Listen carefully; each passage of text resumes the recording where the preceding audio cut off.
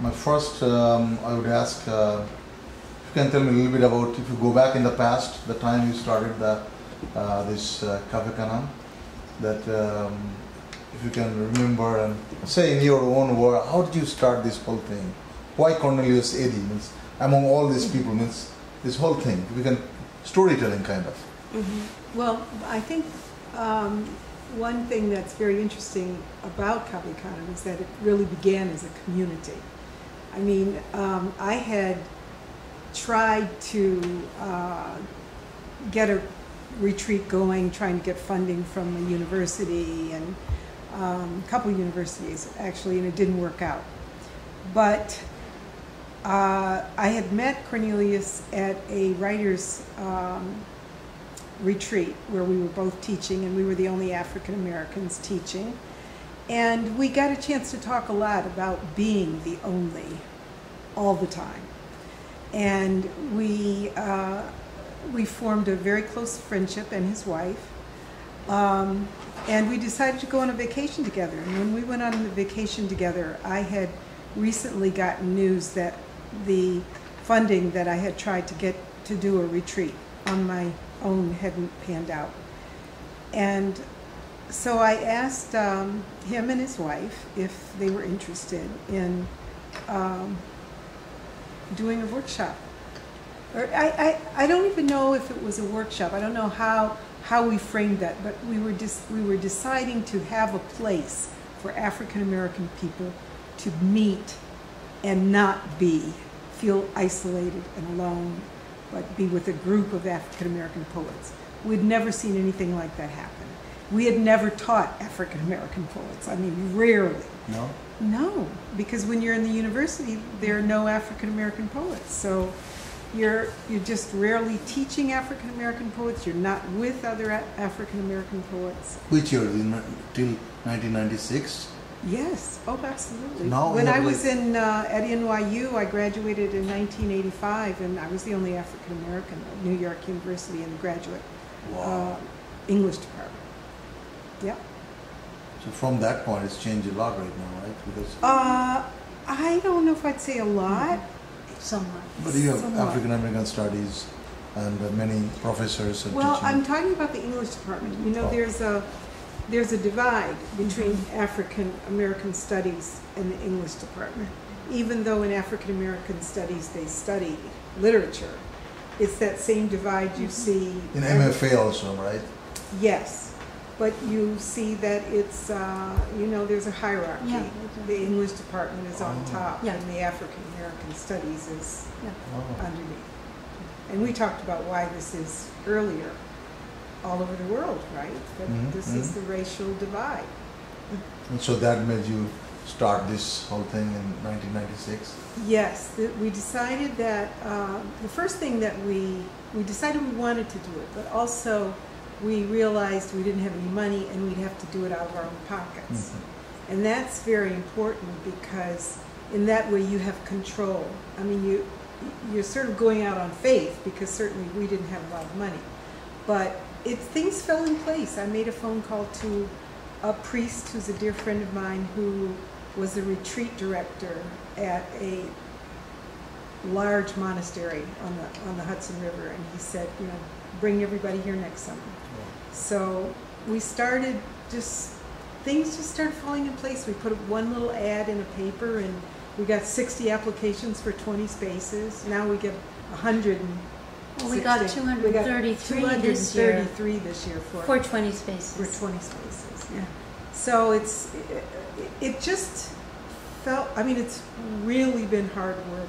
You know, our director, Allison, and the director before, it's an incredibly, but people are committed to doing this. They want to do it.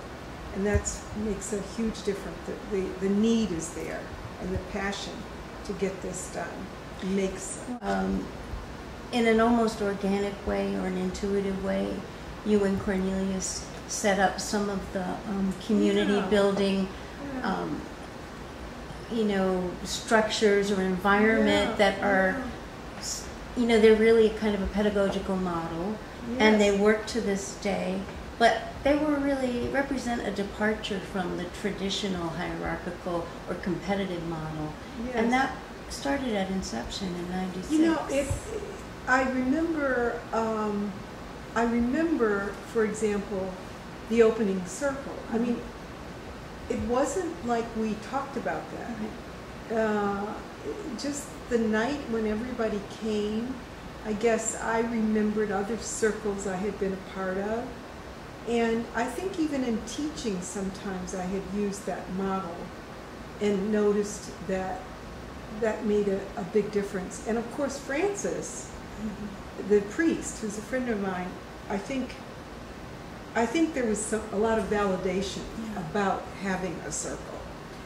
And that has made a tremendous, but you know, I think what it is that the reason why these things came to place is it was organic.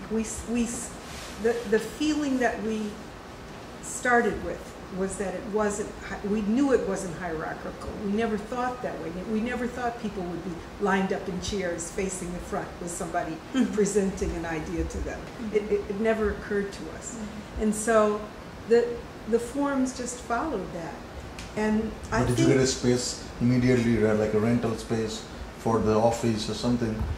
Oh no, that was years from your all of our papers were in Cornelius's apartment for several years, and he has a small apartment.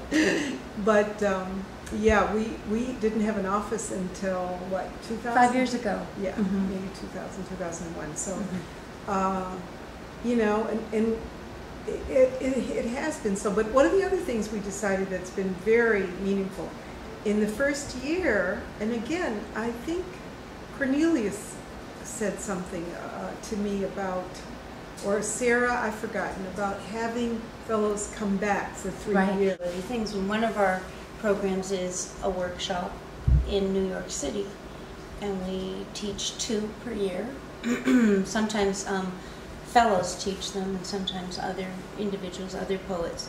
But this year we had 3 poets get into the retreat that came up from the workshop experience. Right. And that was really exciting to see, because first it's very competitive. We wish it weren't, because, you know, more and more the demand is growing, and we still don't have capacity to, you know, run 5 retreats. We're running 1 retreat. But I mean, it was very, very exciting and encouraging to see that these poets had, you know, continued to develop and came out of that, applied for it, and got in. So we're hoping over time that as our programs build and as our fellows build these programs across the country, these opportunities are going to actually expand. One thing that Canem changes is, in my generation, I couldn't have a conversation with 50 African American poets. I couldn't hear their opinions about what was going on in the world. I couldn't be in contact as many. No, because one thing, there weren't African American poets where I grew up in Detroit. I mean, I had no idea I was going to be an African American poet. I was going to be a teacher or a doctor, or, you know, because you just didn't become a poet. Nobody became a poet, you know. And there were some artists in Detroit, but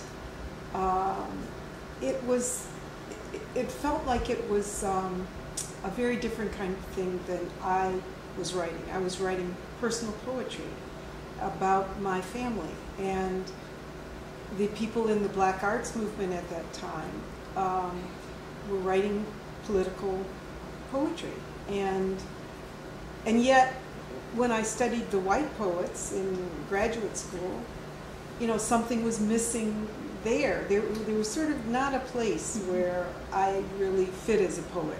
So I was sort of questioning, maybe I'm not a real poet, you know, because I don't fit this place or that place.